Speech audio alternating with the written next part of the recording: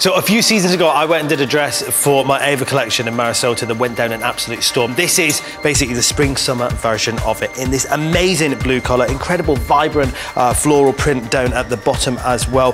People loved it, many reasons, great shape, but I think also the sheer sleeves as well, so great for covering those upper arms. Also, I think one reason people loved it is just how versatile it is as well, because I've gone and seen this dress styled up with a pair of sandals, so brilliant for your holidays, but also put it with a pair of pink heels, pink fascinator, and you've got the perfect wedding outfit as well, and all that for under £50. You can't go far wrong. A very useful little number there. Speaking of useful, I think this is going to be really good for the summer. Great colorway. It's going to be gorgeous with a tan, this one here.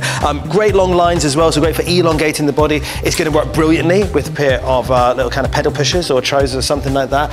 Also though, the beach shirt is apparently the new sarong. That's right. So what I love about this, you can fling this on over your cosy. You'll still be looking absolutely, you know, covered up, but incredibly fashionable as well. So again, a great piece for the summer.